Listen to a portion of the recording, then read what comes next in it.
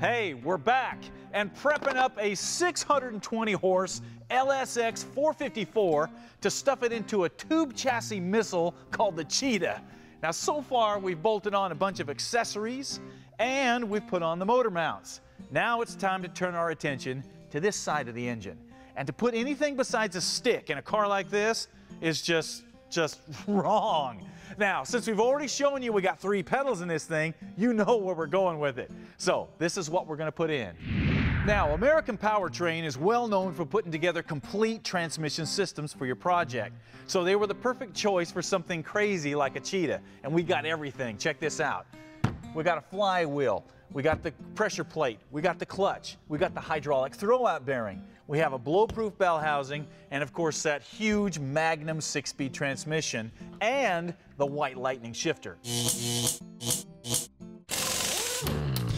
The first thing to go in is the pilot bearing, then the backing plate for the scatter shield,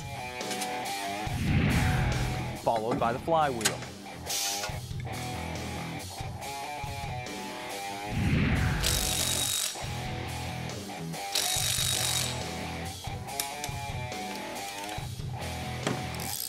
Now, after you've wiped the flywheel down to remove any kind of protective coating, you're ready to put on the clutch and the pressure plate.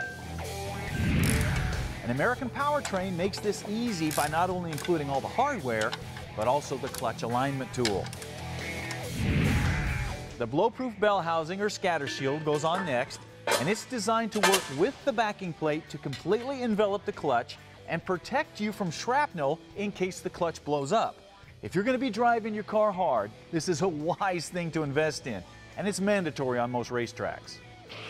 The next step is to mount this hydraulic throwout bearing to the transmission using this supplied adapter. This is one of the key elements of a modern clutch system because it completely does away with any mechanical linkage and allows you to push a heavy clutch without wearing your leg muscles out.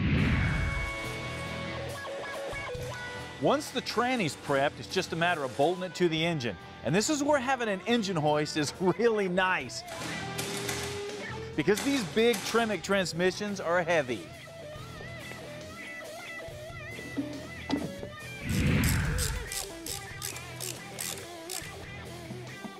And that is it. All put together, ready to go in the car, except for a starter. And we need something with a lot of torque to handle 11-to-1 compression. So we went to Mazir and got one of their True Start LS starters. Now, as you can see, this thing is low profile and has extremely high torque.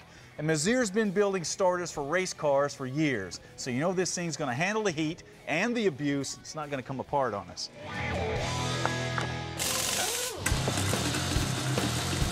Now it's time to stick the drivetrain in the car. It's kicking out! It's kicking out! Braking traction!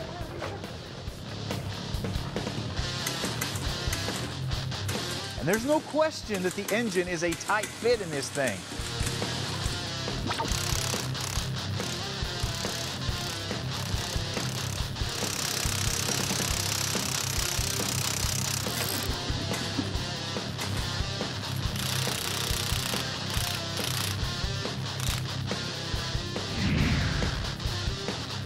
But believe it or not, there's enough room to get to everything, including the starter.